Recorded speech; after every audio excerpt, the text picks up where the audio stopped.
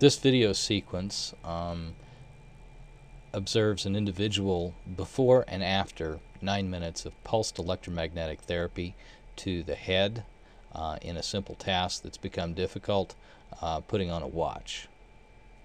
The first clip takes approximately 47 seconds to complete the task. The second clip, which you'll see in a minute, reduces this time to approximately half. Note the challenge in terms of sensing the position of the watch and the various pieces and putting them in the appropriate places.